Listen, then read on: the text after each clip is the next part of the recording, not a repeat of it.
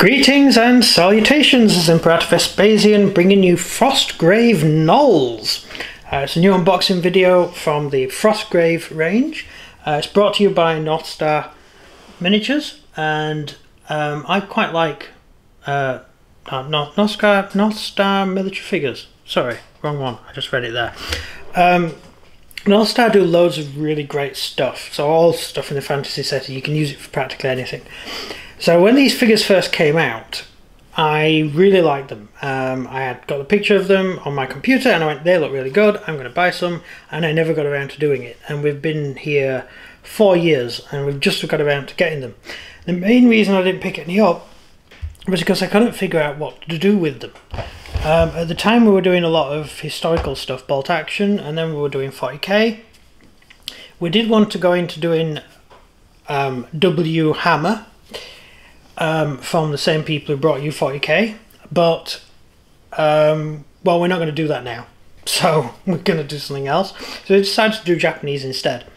So I didn't have anything to fit the Gnolls into as a sort of force to play within a game, so I didn't expend time and effort into getting any, although I wish I had done early because these look like really nice figures.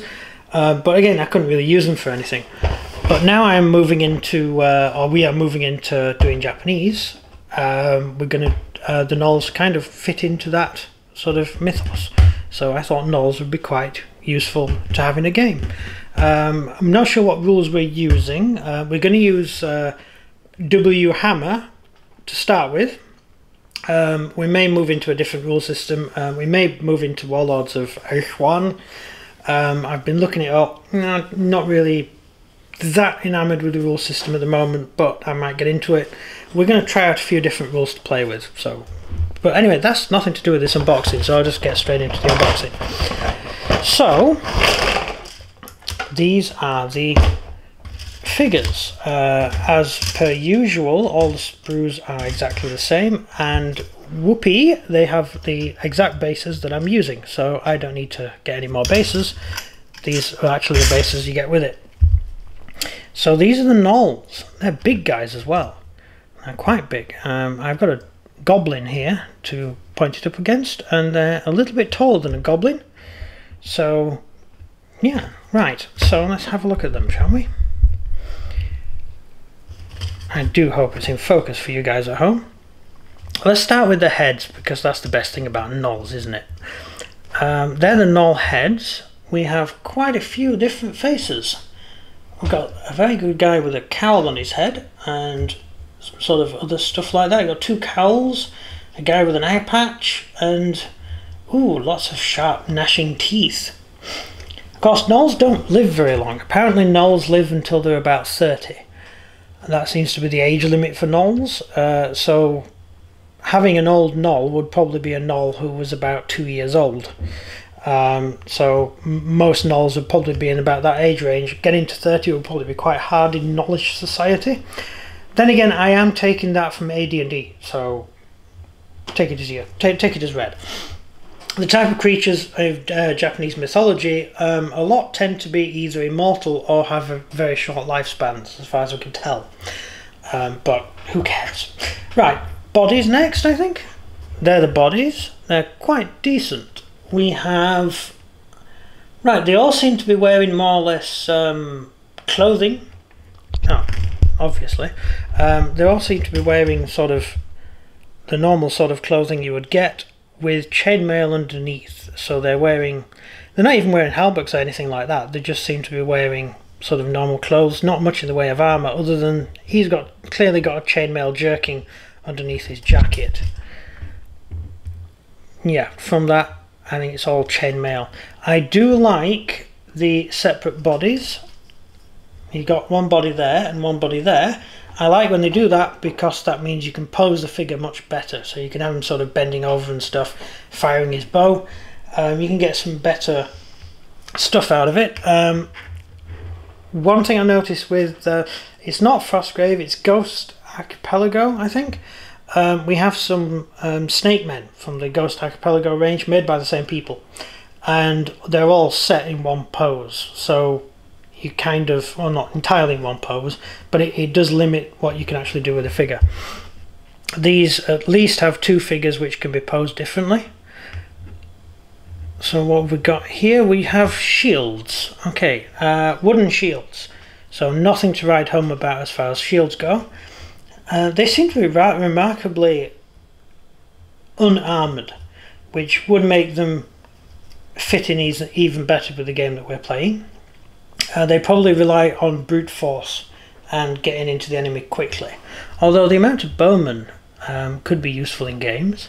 Let's have a look. We have a crossbow, always useful, and then we have a bow there and another bow which I've just seen there.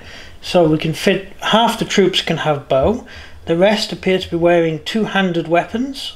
These large spears seem more like a halberd than a spear. So that's, there, we've got a huge two-handed sword, we've got the two-handed axe, so we're going for a lot of two-handed stuff. Then we've got a few smaller weapons like knives, things like that. So yeah, I think most of the troops will be equipped with two-handed weapons and bows. Seems like a nice little collection. Let's have a look. I think the crossbow's -1 from your save in the old W hammer rules. Not sure what they do in others. The Japanese didn't use crossbows.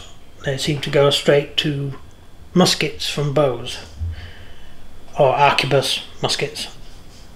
It's funny because you often hear people saying dumb things like the Japanese didn't have firearms, which is odd because they had more firearms than we had in Europe. But when Westerners found Japan, they'd given up using firearms because they weren't at war. They didn't need them. They had hunting rifles, but that was about it. So a lot of early visitors to Japan assumed the Japanese were not advanced in gunpowder, whereas in fact they invented sort of firing by ranks and things like that long before we did in Europe. They were fighting Napoleonic battles in the mid-1500s, and we were still fighting with rubbish weapons and stuff. But just a side note, just wondering. Right, so what else do we have? The guy holding the arrow is always good because I like to have guys firing their arrows as well as reloading. Have we got a guy holding a bow, holding an arrow? No. So possibly he would be. Could he be reaching behind his back to grab an arrow? Possibly. I've got a nice little sword that is clearly stolen from someone. From these weapons I would assume the Gnolls either make their own weapons, such as that and that and that, and steal other people's weapons. Seems to fit in with the way Gnolls work. They're kind of scavengers, very much like ratmen. Probably why I like ratmen. Sort of scavenger people who live as far away from human settlements as possible and occasionally raid, I would assume.